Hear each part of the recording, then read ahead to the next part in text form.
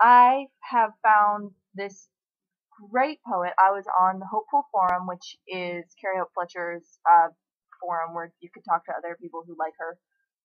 And I was on there and I was talking to other writers, and Erin Hanson responded to a thread that I made about writers, telling me about her poetry and linking me to her Tumblr, which is the poeticunderground.tumblr.com. And I read the first poem and I was hooked. I have her book that you can order. I'll put a link down below to everything about her. Her poems are just, they're so poignant and they're really, really well done.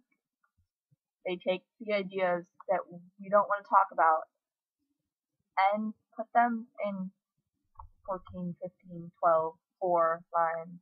Look at all these tags. Look at all these little things. These are all of the poems that I want to share with you guys. But I'm going to share a couple of my favorites. One of them is my background on my computer right now, and I really, really, really love it. It's called Just Words.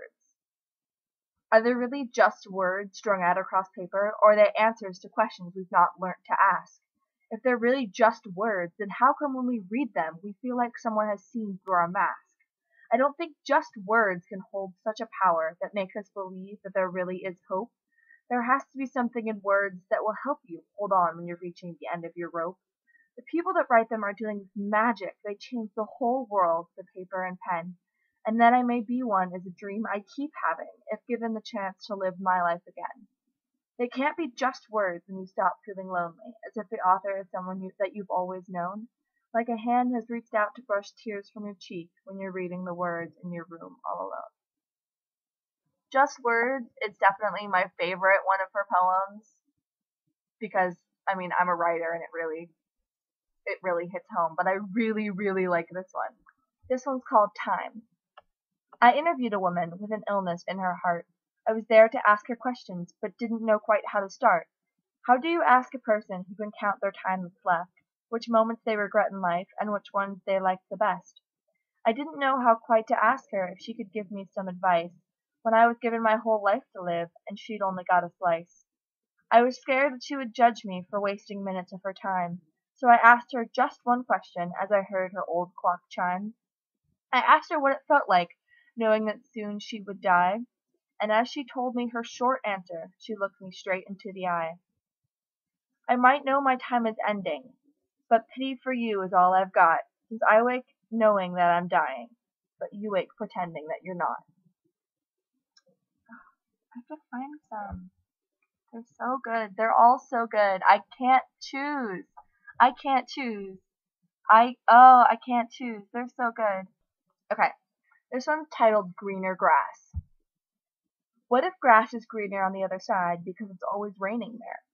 Where the ones who never fail to give hardly have enough to spare.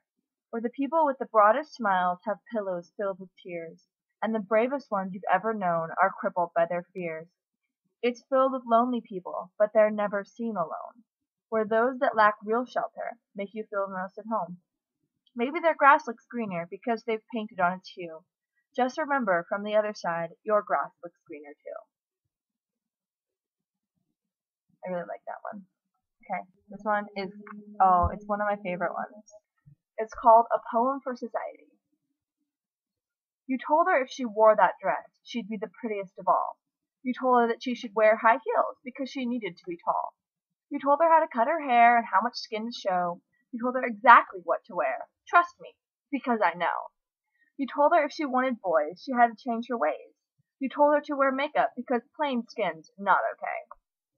You told her who she could love, that anything different was wrong. But you made her feel secluded, like she never would belong.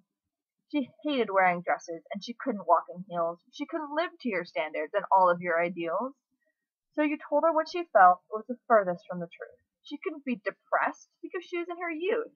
You told her she was a freak, that she never would fit in. But then you told her nothing, as she pressed a blade up to her skin. And once she had decided that you would tell her nothing more, you wished you'd told the truth as she collapsed onto the floor. She didn't need the makeup, that just being her was fine. She could wear what made her happy, that she could not be defined. Then when you came to realize that she never knew you cared, you wished that you'd have told her the world was better with her there. I fudged a couple of lines in that one. Her poems tackle things like that. Last one. It doesn't have a title. If I could tell you only one thing, my message would be this. The world would be a lonely place if you did not exist. Her poems are good, and I love them, I love them, I love them so much. You should all buy her book. Check out her Tumblr. Erin is great. I've only talked to her a little, but I ordered her book, and I'm glad that I did, because now I have a thing, and I can pick it up, and I can tab it, I can do like Lilith and Rosehead and just open it up and be like, okay, this is my poem that will tell me what happens next, because they're all about life. They're so real and I love them. But you guys should all go buy her book. It's really great. Erin, I love your poems. They're so good. Thank you, Carrie, for setting up this forum so that I can meet people like this. Okay, bye guys.